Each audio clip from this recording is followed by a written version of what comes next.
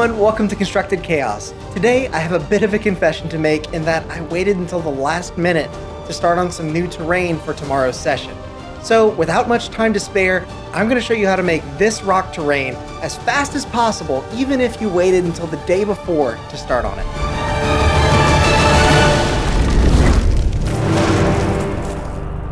There are a few things I wanted to keep in mind during the process of this build. First, of course, I want it to look good. 2, I want it to be modular and versatile so that I can use it in a variety of environments. And 3, I want it to be highly playable so that it adds something to encounters and isn't just pretty background scenery. We'll be shaping about half of this project out of foam, but admittedly, I did manage to squeeze in a couple of 3D prints from printable scenery as well. I figured this could be a good opportunity to showcase the two strategies side by side and weigh the benefits of each against one another. But before we get to the 3D print stuff, we'll start by making some shapes out of some polystyrene foam from the hardware store. You'll see that I'm using some 1-inch foam here, but feel free to use something longer. I just happen to be unlucky enough to live in an area where this is all I can get. For something like this, thin foam can be just as good. The idea is to create pieces that can stack on top of each other and create new elevations every time I use them. Making permanently bonded structures definitely looks better, but I think versatility should take the lead here. Now that our shapes are drawn, I'll be using my Proxxon hot wire tool to cut them out. You can just as easily use a sharp knife to do this if you don't have access to something like the Proxxon. Just be careful not to cut yourself. That's my disclaimer, so you can't come after me in the comments when you notice a small cut on my hand later in the video. As you cut these out, don't stress too much with following your drawn shapes to the letter. We'll be ripping these to shreds with a knife in a moment anyway.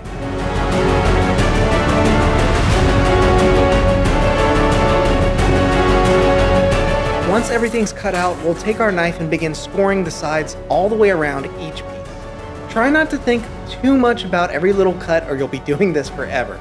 And keep an eye for any edges where you might be able to notch out a change in elevation on the piece itself. It's not necessary, but it can definitely add to the playability of the piece. Now here is where a lot of people might disagree with my methods. I've seen countless videos that recommend using flocking on top of your rocks or adding texture with Sculptamold, but we don't have time for that today.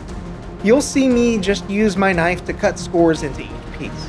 I'm not going very deep with this, and I'm careful not to make the cuts too uniform, but I do find that this can actually make a more believable rock surface if done correctly. With our pieces all chopped up, we're almost done with this foam. Almost. Do prepare yourself for quite a mess. These little foam bits get everywhere. Did I mention I hate the color pink?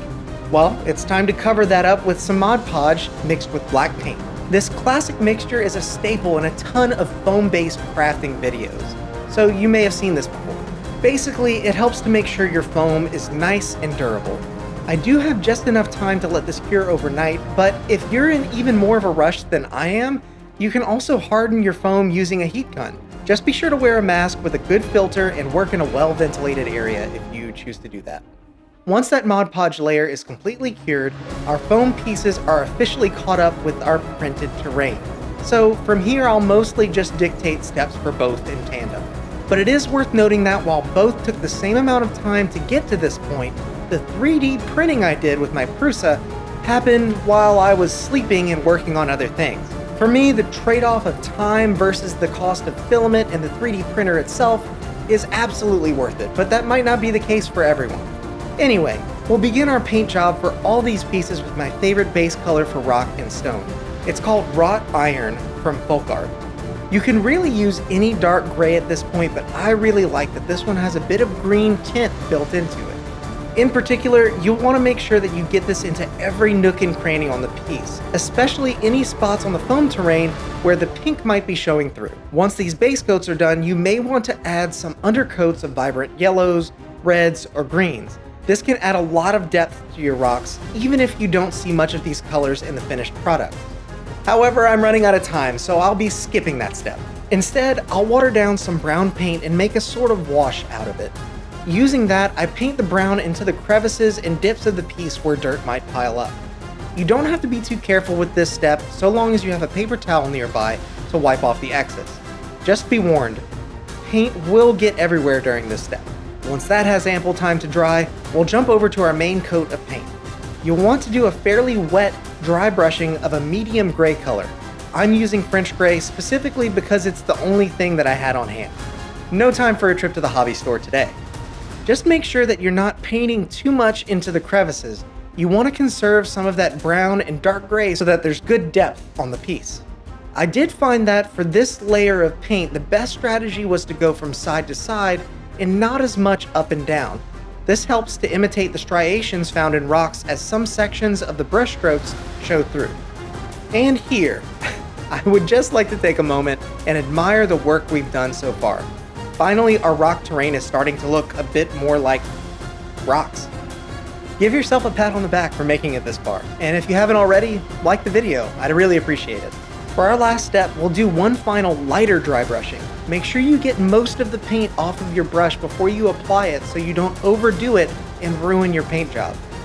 I find it best to start brushing very, very lightly and slowly add more pressure to the brush as I feel like I want more paint to be applied. Unlike the last coat, I like to brush from top to bottom so that it imitates the light hitting the rocks and revealing the very edges of jagged details. And after all that, we are left with an assortment of highly flexible terrain that can be used in almost any environment. Obviously, you can use these to create expansive mountain terrain with tons of unique playable surfaces and possibilities. But because we kept these relatively simple, they can also be used in conjunction with desert terrain, snowy tundra, forest elevations, and even little islands and obstacles for encounters on the open sea. You can also form little caverns and cave entrances to hide a surprise or two for your adventuring party as they navigate through the scene. If you'd like some other examples for uses of this mountainous terrain, please check out our Twitch channel or take a look at some of the VODs we have here on YouTube, where we actually use the terrain in live play sessions. These might not be the most realistic looking rocks, but a lot can be said about the simplicity and versatility of them. Even still, I may eventually do another video where I elaborate on some of these concepts and show you how to tie them into more specific biomes using things like flocking and grass tufts and the like. If that's something you'd be interested in seeing, please let me know down in the comments. And if you're enjoying the content so far, don't forget to hit the subscribe button and rock the like button. And until next time, go out there and make some chaos.